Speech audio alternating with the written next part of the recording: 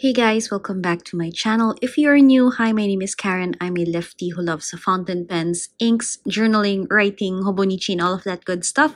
So if you like those kinds of content, please subscribe and head over to my channel for more. So in today's video, I will be talking about my Holy Grail pen. It's the Holy Grail pen I never knew I needed. So I have a whole video dedicated to this wonderful Sailor fountain pen that, this is not something in my radar, obviously. Sailor comes out with a lot of limited special edition pens. It's not something that I can just, easily collect. Unlike, let's say, Jinhao, which has really, really, really good price points. So today I will be talking about my Holy Grail pen and these two inks that I have gotten. Not brand new, but they are from the fountain pen palenque. Someone's quote-unquote trash can be your treasure. Okay, so for this pen, I got this brand new. Mainly because the one that was being sold in the fountain pen palenque, the seller decided to pull it out or not proceed anymore with selling it. But I was able to get this brand new, and I think for myself, I'm pretty happy that I got this brand new. So, just sharing for your eye candy, this is the Sailor Pro Gear Slim, and this is the Rocco Blue Sky. And a bit of background, I once worked in Rocco Island in Kobe. And with my first job, I was assigned there. I really had a lot of memories, core memories coming from that experience. It was my first job, so I really learned a lot about, work ethic, managerial styles, leadership styles, learning a lot from Japanese colleagues and even Japanese leaders, working with them. It really helped me develop my own sense of work ethic. That's why, Rocco Island will always have a special place in my heart.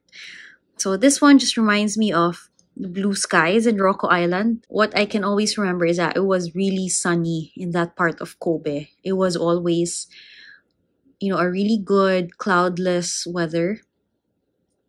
So yeah, it's a milky blue with some subtle sparkles. I'm not sure if you can see, but yeah, you can see some sparkles there.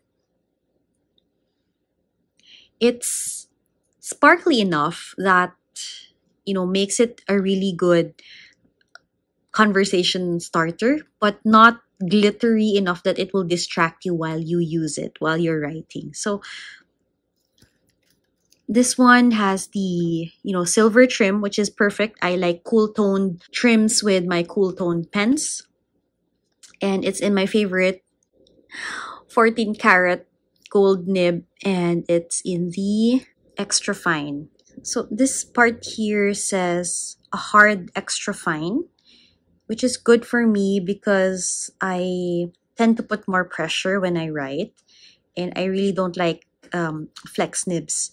So this is the perfect combination of extra fine and no flex nib.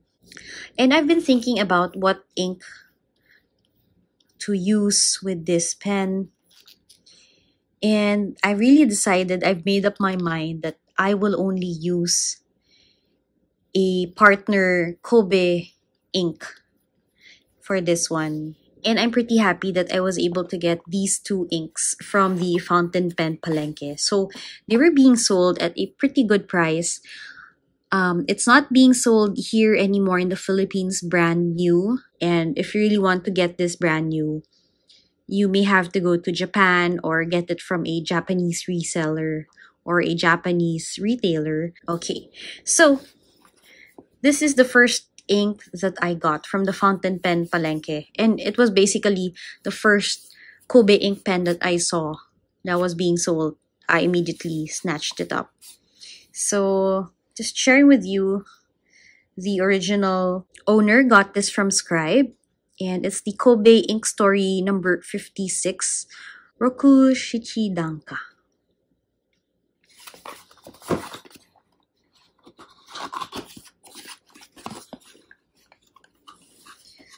So judging judging by the color of, the label, it's obviously a purple ink. And I really don't have a lot of purple inks in my collection. I think this is the third purple ink. And yeah, you can see from the bottle, it's really pretty. And I can do a quick swatch with you guys. I just don't have my ink swatch book right now. It's at my parents' place. But I will just be swatching it here in my Hobonichi cousin, wherein I had a dedicated area for, you know, inks. Yeah, okay. So I'll just do a quick swatch here, just below the Manila pen show inks that I got. Let me just move my stuff around. And I will be using a cotton swab to, put a generous swab here.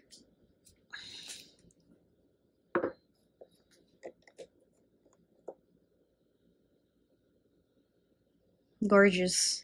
Okay, so let's get a cotton swab and then just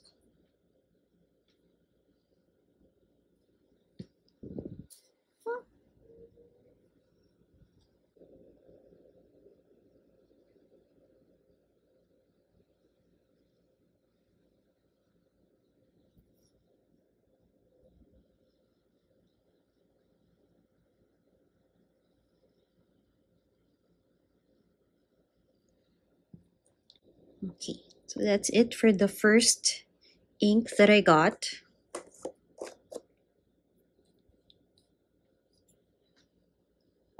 And it's a really pretty purpley lavender color. I think it's going to be a bit too light for my liking. I think this will really go well with broader nibs. So this is the Kobe number 56 Roko Shichidanka.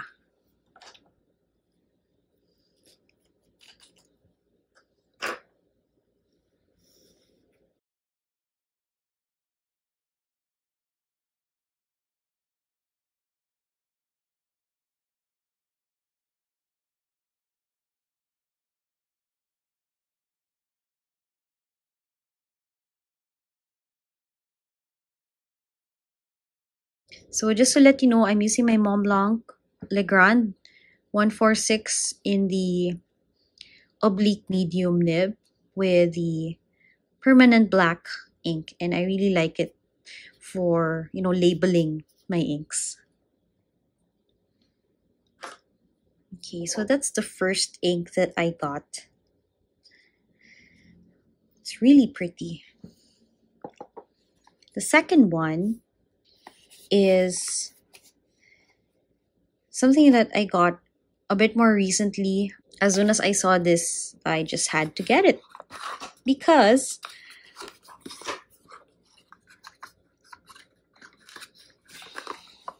it is a blue ink. Oh my goodness. Can you see that? Can you see that? Okay.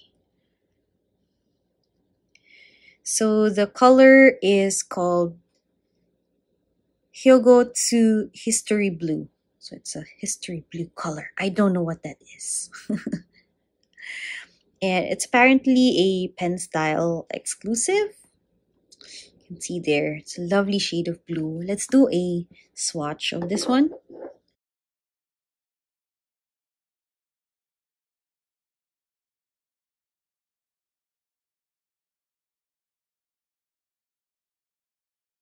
Look at this gorgeous color. And I admit I have a lot of similarly colored inks, but because it's Kobe ink, this is something much more special for me, I guess. So let's do an ink swatching using the other side of the Q-tip.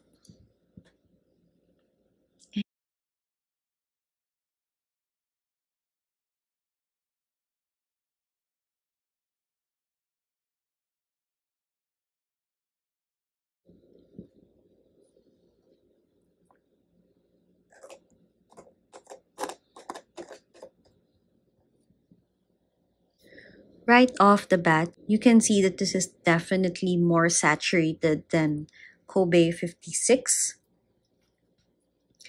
It's a really, really deep ocean blue color. Reminds me of other blue colors that I have. Let me check. Um, Maybe Tsukiyo. But this has some pink shimmers here, or a pink sheen on the edge. If you can see that. Maybe a mix of Asagao and Tsukiyo from Pilot.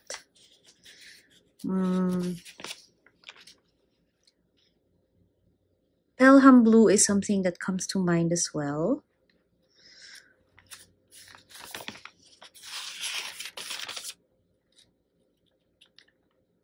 Maybe a bit of blue black, but oh yeah, this one. Tokyo Blue Denim by Robert Oster.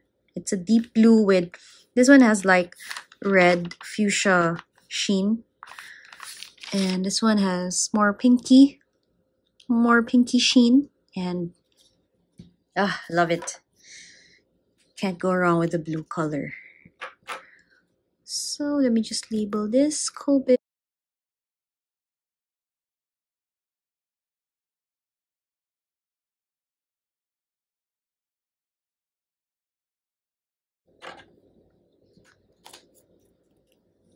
So just to give you a background, Hyogo is the prefecture or the province with Kobe as its capital. So it's in the central, almost western part of Japan. If you're coming from Tokyo, you'll have to pass by Nagoya and Osaka before reaching Kobe. So Kobe is that area in Japan where it's, almost on the western side.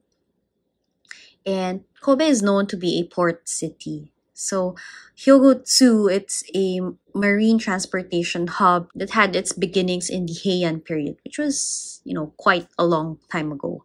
So, the blue here symbolizes, that Kobe is known as a port city. And I've had really the great pleasure of visiting Kobe and, living in Rocco Island 10 years ago. So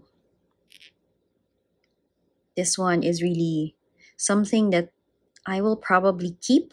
I'm loving the two inks that I got, and maybe you can already figure out which ink I will use for my Sailor Pro Gear Slim. So that is it, you guys, for my reveal and review of my Holy Grail pen and the ink that I will be using for my Holy Grail pen. Thank you so much. If you've enjoyed this video, please give it a thumbs up, subscribe if you haven't, and I will see you in my next video. Bye guys!